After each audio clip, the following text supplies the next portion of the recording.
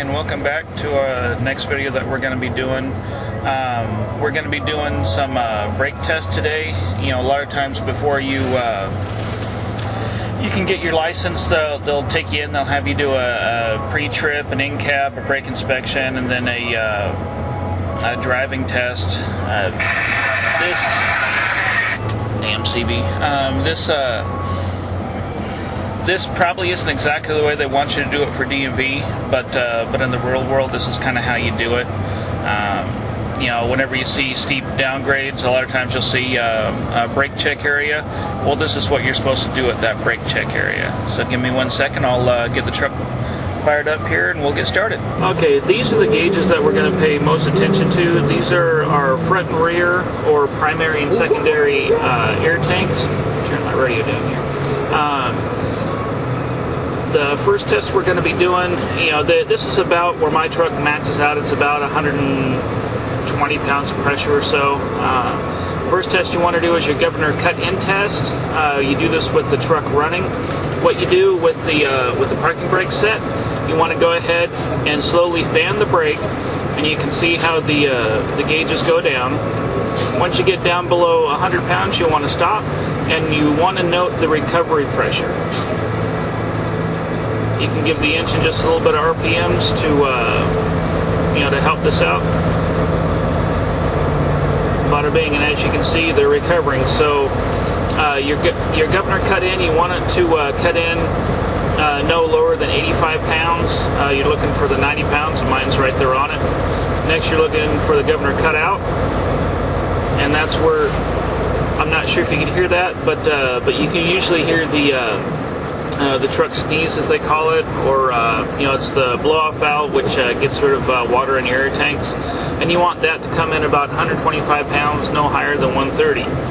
Next up, what you want to do, you want to go ahead and do the static pressure test. You want to just go ahead and shut the truck off, turn the key back on,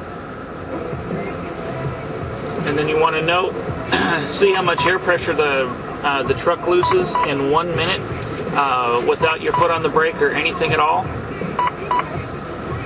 And we're going to assume that 1 minute passed, and you're looking for, because I've got a trailer on, we're looking for no more than about 3 pounds of pressure. Next, we're going to do what's called the service brake or applied pressure test, where what you'll do, you go ahead and secure the truck, go ahead and put it in whatever gear you can find here. Can't get the damn thing in gear. There we go. So I've got it in the very lowest gear that I have.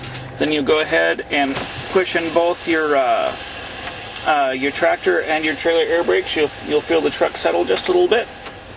And next up, what you want to do, go ahead and get back on the gauges here. Turn the key back on. And you want to push full service brake pressure. It is all the way down, and then you want to count for 1 minute and see how much air pressure it loses. With being a tractor trailer, your applied pressure test doesn't want to be any more than 4 pounds of pressure in 1 minute. Now we're going to assume that that's 1 minute that just passed. So we're going to go ahead and let go of the air brakes, and we're going to go ahead and do our low air pressure warning. So you go ahead and you fan your brakes slowly, and first we'll see a little light come on. It should be around 60 pounds or so.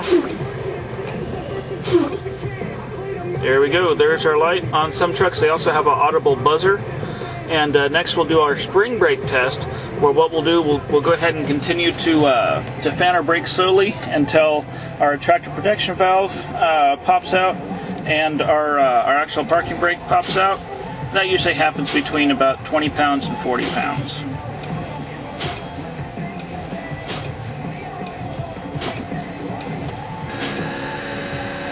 Oh, we're getting close. I can hear it humming. Oh, there we go.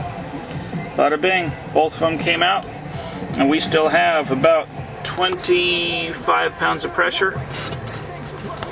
Next up, we'll go ahead and turn our key off here in my truck, pushing the clutch, fire the truck up, put it back back into neutral because our brakes are now set. We want to make sure that our oil pressure comes up between 3 and 5 seconds, and that our water temperature comes up as we heat up the motor. And you can hear my audible buzzer now because the truck's running. We're going to note when that buzzer cuts off. I'm going to give it a few RPMs here to expedite the process.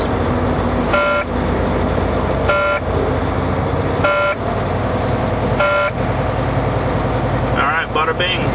That's off. Everything's off. Next up, they have an 85 to 100 pound test that's supposed to happen in 45 seconds. I'm not going to do that test. I'm just going to bring it back up to full surface pressure, and we'll go ahead and do our 2 tug tests. What the tug tests are is, and we can do that really at any pressure because our brakes are already set. You go ahead and put it in low gear. We're going to tug against all the brakes on the truck right now. We'll go ahead and let out the clutch a little bit. And you can see the RPMs drop, and the truck didn't go anywhere. So we know that all the brakes worked. So first up, we'll push in the tractor valve. So we're going to tug just against our trailer brakes. Go ahead and watch our RPMs drop again here.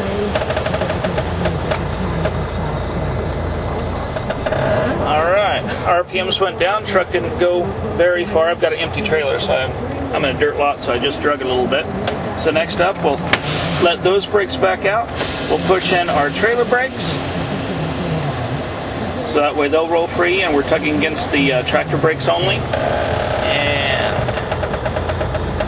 RPMs go down, we don't go anywhere. Bada bing. So we know that we'll go ahead and put it back in neutral here and shut the truck off. So we now know that that all the brakes are in perfect working condition on our truck. There we go. Hopefully you learned something.